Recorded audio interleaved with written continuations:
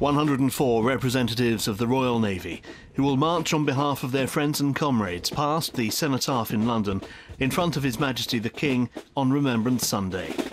They come from across the service: sailors and submariners, Royal Marines, Queen Alexandra's Royal Naval Nursing Service and Royal Fleet Auxiliary, all marching to the beat of His Majesty's Royal Marines Band Portsmouth Corps of Drums. Bringing everyone together is Royal Navy State Ceremonial Training Officer, Warrant Officer 1 Eddie Waring. Everyone here that you see here today joined us on the 24th of October, and ever since then they've been preparing not only their rifle sort of drills and things like that, but also their kit to make sure that they're absolutely immaculate. It naturally comes. They don't necessarily possess it when they arrive, and some of them are very young in age and maybe don't necessarily understand, you know, the purpose of what we're trying to achieve as a service to represent those that gave the ultimate sacrifice. But I think after a few days worth of training and things like that, I think they start to get it. When I first came in, it was a bit of a hit the ground running experience. Could barely even do rifle drill right, but then amazingly it all just comes back to you from basic training, and everyone gets back into it. And because everybody's working so hard to get into the Cenotaph because they want to be representing the service.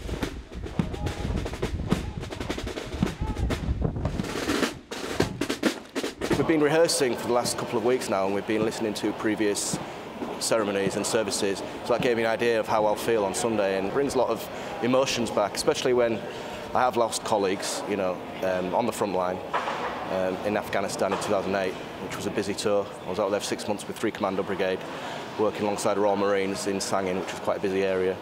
AB Holly Toms is representing her entire family when she marches, including her father, who's still serving after 43 years, time which included the Falklands War. I think it's brilliant because it means I get to honour him, and he joined, he was 16, and 2 years later, still very young, went to the Falklands.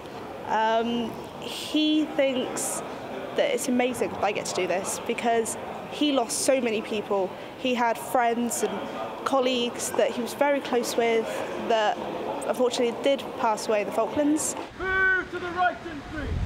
Particularly from the nursing and sort of medical side of things, we're continuing to care for patients who are repatriated to us from all around the world, some who do sadly lose their lives, but some who do recover really well from their injuries, and we're able to provide support to them. So it's remembering those that we've lost and those that continue to live on today.